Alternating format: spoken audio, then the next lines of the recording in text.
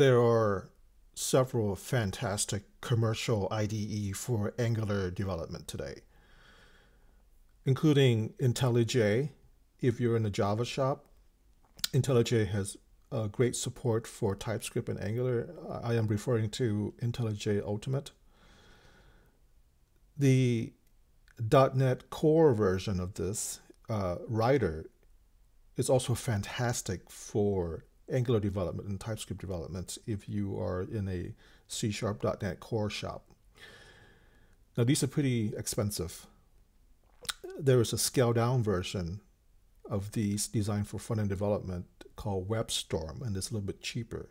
However, if you do not want to shell out the cash to buy an IDE for Angular development, one of your options is to use Microsoft VS Code. And if you're going to use VS Code, I am going to recommend adding the following plugins or extensions to your VS Code that does not come natively with VS Code to help boost your production, your productivity when you're doing Angular development. I have 11 on my list, modified as you see fit. The first one, of course, is going to be TSLint because we're using TypeScript for Angular. Okay. The second one is called Angular Snippet. I recommend going with the John Papa version of Angular Snippet because if you are going to be using NGRX, which is one of the Redux library for Angular, the NGRX team has integrated their snippet with John Papa's snippet. So what that gives you is, let's say you're in you want your Redux file, you have the option of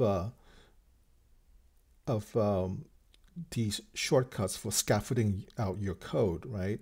And you can name your function, you can tap through there and finish out your work. So it's a huge productivity tool, right? In addition, it also has all the normal Angular snippet to help your productivity. And the documentation are all here, so I won't waste your time reading through every single one, okay? Let me see here.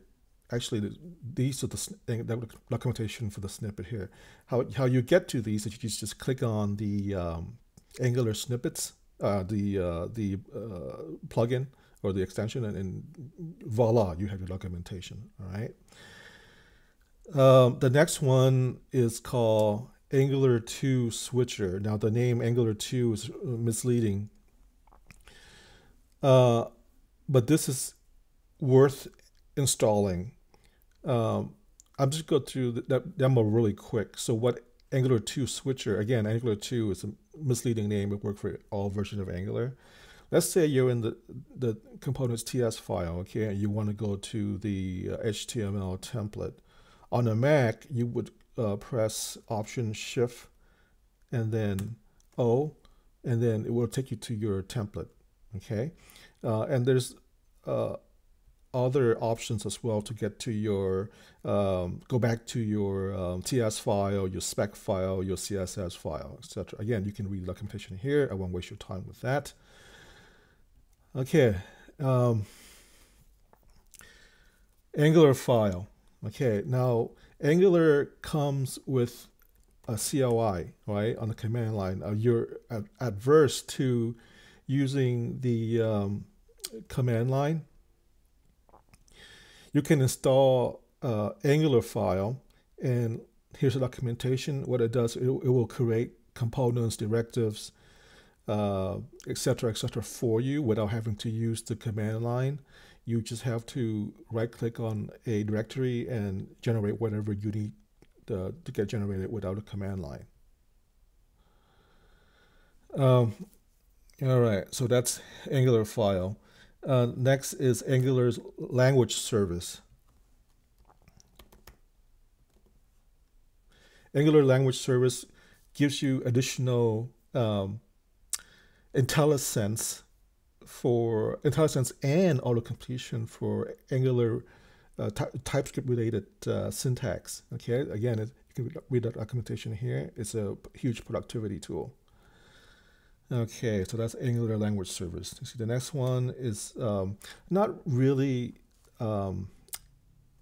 Angular related, but it's a huge productivity tool because VS Code out of the box does not have it. It's called auto rename tag, and the name is kind of obvious, right? So here's the documentation for that. The next one is also kind of obvious based on its name. It's called the bracket pair Colorizer 2, the second version, the latest version. Again, the name's kind of obvious as to what it does. So it's helpful to install that huge productivity tool for pattern recognition. Okay. Now the next one, the Chrome Debugger tool.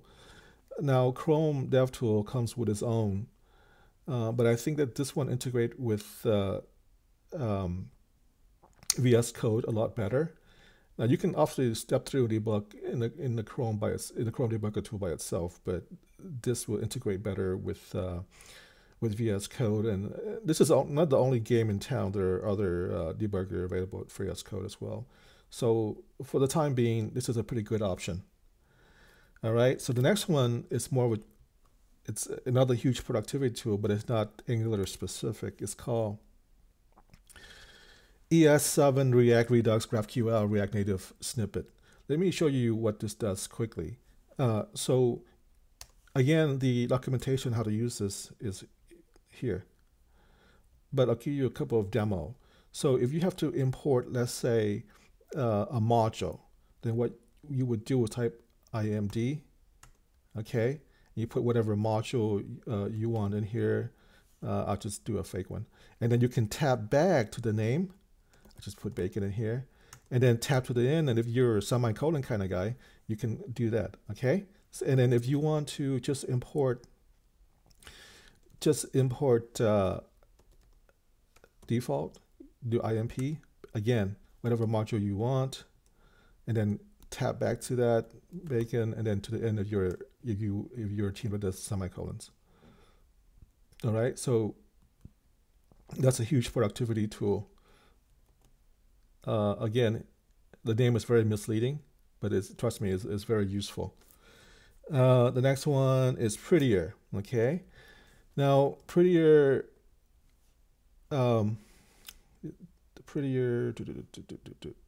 By this is the Prettier by Esben Petersen. This one here. Also with Prettier,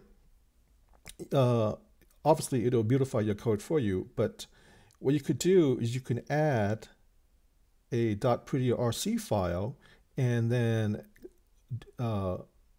install the rules that are particular to your team or to your department. Here, I just have a simple one with single quote. Okay. Again, that's Prettier, and it's the Esben Petersen version of Prettier. And last but not least, it's material icon. It helps to recognize. It's basically pattern recognition, right? It helps to identify the what type of file it is based on the icon.